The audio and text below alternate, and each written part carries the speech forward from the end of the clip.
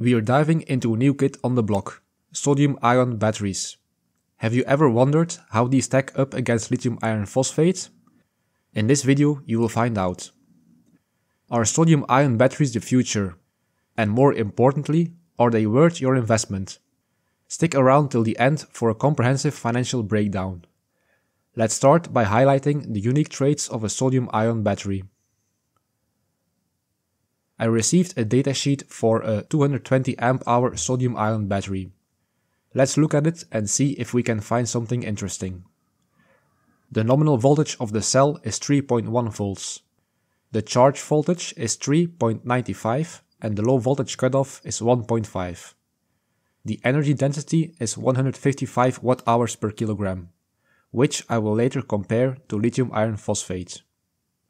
The battery can be charged from -10 degrees Celsius or 14 degrees Fahrenheit, but at a lower C rate of 0.2. This makes this battery unique, because lithium cannot be charged below freezing. Standard charging happens at 0.5 C.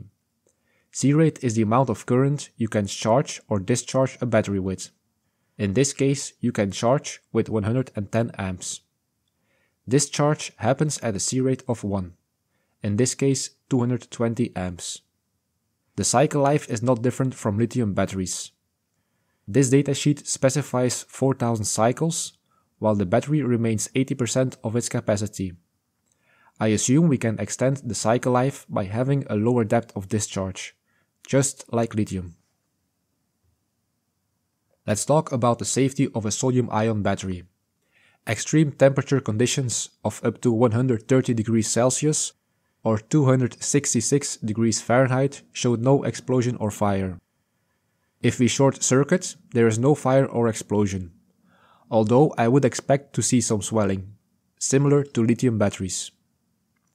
Overcharging and over-discharging didn't lead to significant issues. A penetration test with a steel rod didn't cause any explosion or fire. I cannot check these claims, because they were written in a datasheet. Leave a comment if you want to see me do these tests myself. I have seen claims that the cells can be transported at 0 volts, but the document specifies that the battery is stored and shipped at 20 to 30% state of charge. It didn't mention anything about shipping at 0 volts.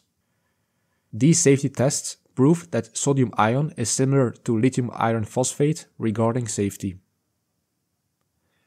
Now let's take a look at the voltage chart.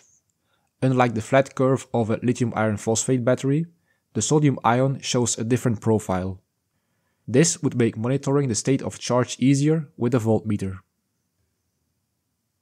Let's dive into the most interesting part, a comparison between a 230 amp-hour lithium iron phosphate cell and a 220 amp-hour sodium ion cell. Both cells promise 4000 cycles. Sodium ion is measured at 0.5 C, while lithium is measured at 1 C. This is not a problem for solar installations, but could be troublesome for the EV industry. Sodium-ion batteries use more abundant materials compared to lithium batteries. This is a game changer in terms of sustainability and long-term availability. Sodium-ion batteries offer 155 watt-hours per kilogram, while lithium iron phosphate steps up to 180 watt-hours per kilogram. Higher energy density means more power packed into the same weight. A 220 amp-hour sodium-ion battery has the same dimensions and weight as a 280 amp-hour lithium battery. I don't see the energy density being a problem for stationary solar power installations. Both batteries show robust safety features. Neither caught fire or exploded in the tests. Sodium-ion batteries charge at 0.5 C and discharge at 1 C, while lithium can handle a faster charging and discharging rate of 1 C. So lithium can be charged at double the current. This is where it gets interesting. Sodium ion can charge from -10 degrees Celsius to 45 degrees Celsius, or 14 to 113 degrees Fahrenheit. Lithium, on the other hand, cannot charge below freezing, giving sodium ion an advantage in cold weather. We must note that charging should be limited to 0.2 C when it's below freezing. Sodium ion operates between 1.5 and 3.95 volts, while lithium ranges from 2.5 to 3.65 volts. As for costs, the sodium ion is more expensive for now. Let's take a look at that in the following slide. I know that diving into DIY solar power can sometimes be overwhelming, especially regarding wire sizes and fuses.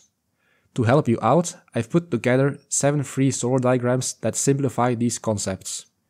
If you're interested, sign up for my email list through the first link in the description and get your free diagrams today. I have gotten a few quotes from wholesalers in China, and sodium is more expensive now than it is for lithium. This is because there are not many factories yet that can produce this kind of battery. I expect these prices to decrease once the manufacturing chains are in place. The manufacturing process is similar to lithium, which would make it easier to adapt.